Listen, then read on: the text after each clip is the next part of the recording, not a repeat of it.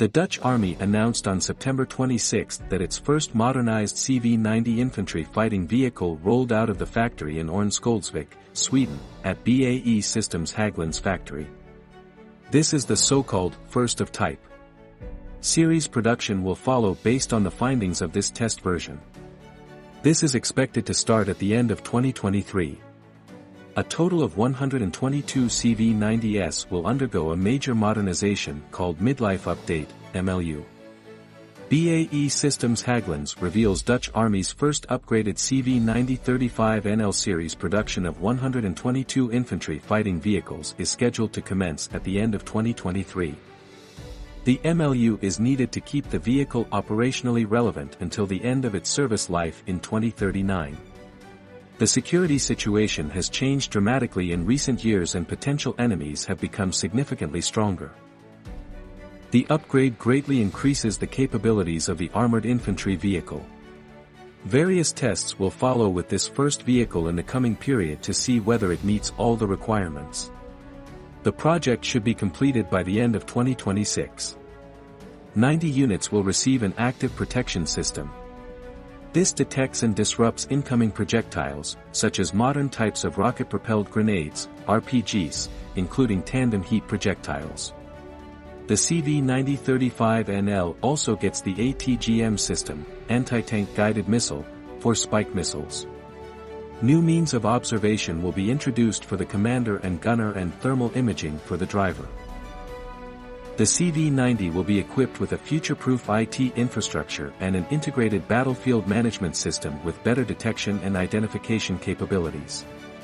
To compensate for the higher weight due to the new systems, the 128 CV90s will receive lighter rubber tire tracks prior to the MLU.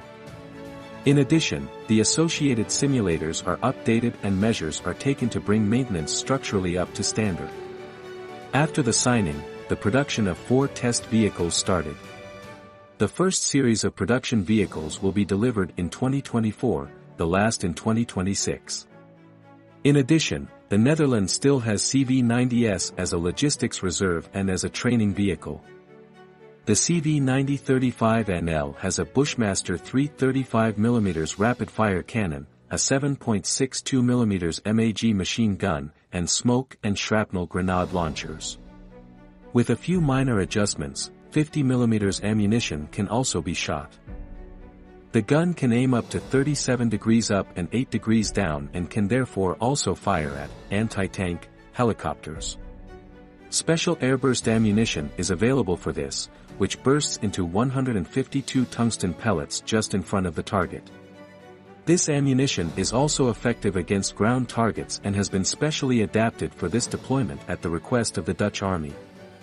For example, enemy heavy tanks, whose armor is impenetrable, are eliminated by destroying their targeting equipment.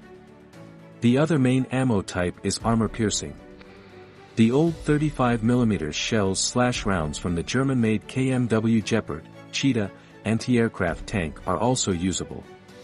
The Netherlands still has large stocks of this. The effective range of the gun is 2 kilometers. The 7.62mm FN MAG machine gun is coaxial, meaning it moves with the gun.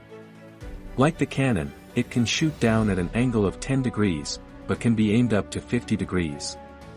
This angle is especially increased for city battles. The weapon is located on the left side of the turret, with an ammunition supply of 460 rounds.